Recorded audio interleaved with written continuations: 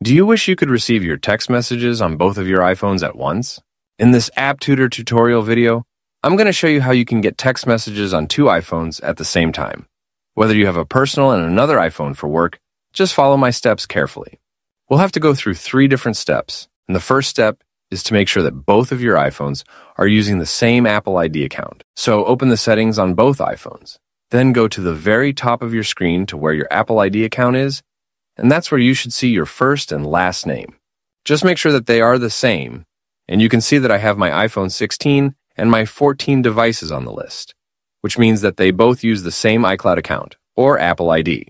The second thing which you'll need to do is to make sure that iMessage is enabled on both of the phones. So go back to the main settings page on the list. After that, we're going to go all the way down until you find this Apps section. So tap on it, and that's going to show us a list of all the different apps we have installed on our iPhone. Simply scroll down until you see the Messages section. And once you open this, just enable the iMessage feature. If it's already enabled, then turn it off, then turn it on once again, and make sure that both iPhones have the same phone number or the same iCloud.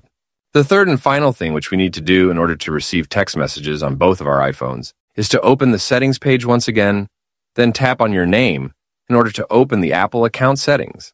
We have to locate this section, which is called iCloud. Tap on the See All in order to expand the section, and after that, tap on Messages in iCloud.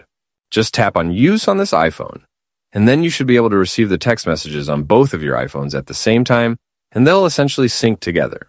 If you want more similar iPhone tutorial videos like this one, then make sure you check out the playlist from the description of the video. And I will see you soon.